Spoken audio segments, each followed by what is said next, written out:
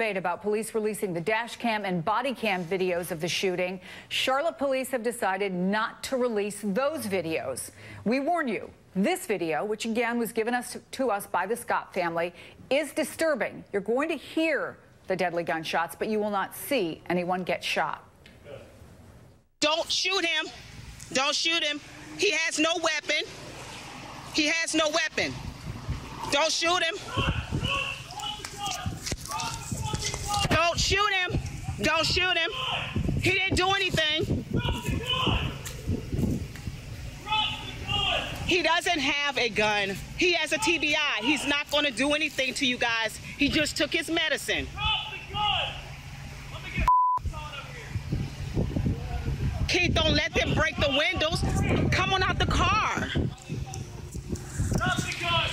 Keith, don't do it. Keith, get out the car. Keith, don't you do it. Don't you do it.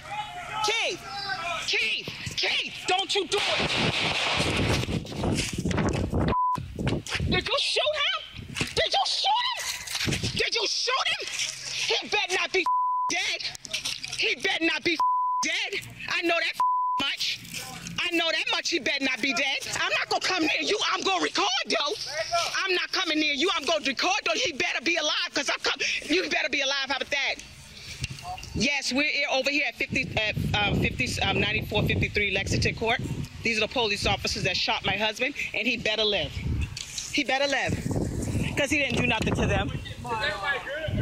He good. Ain't nobody touch nobody, so they all good. I know he better live. I know he better live. How about that? I'm not coming to you guys, but he better live. He better live. Y'all hear this and you see this, right? He better live. He better live. I swear he better live. Yep. He better live. He better live. He better live. Where is... He better live, and I can't even leave the damn... I ain't going nowhere. I'm in the same damn spot. The That's okay. Did y'all call the police? Did y'all call an ambulance? 2 minutes, 12 seconds of incredibly dramatic video obtained for us by NBC's Gabe Gutierrez, who's been in Charlotte. Again, he got that video from Scott's family. So, Gabe, give us some context here. How did you get it, and why are they releasing it to you now?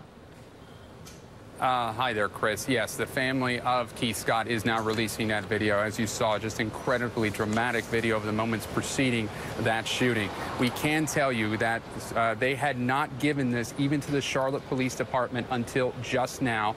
They say they are now distributing it, and they say that the wife is devastated.